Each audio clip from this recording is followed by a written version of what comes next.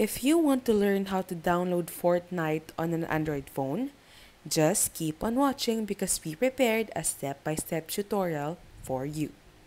First step, open a web browser or Google on your phone and on the search tab, search for Fortnite download for Android. If you're using a different device, you can also specify it by searching for Fortnite download on iPhone or whatever your phone is. Now, if your device is unsupported, make sure to download one that is in APK form because this will most probably solve the unsupported device problem. Once you've clicked the Google result, just press latest version, and when you press this button, you'll see an option to download the Fortnite on your phone.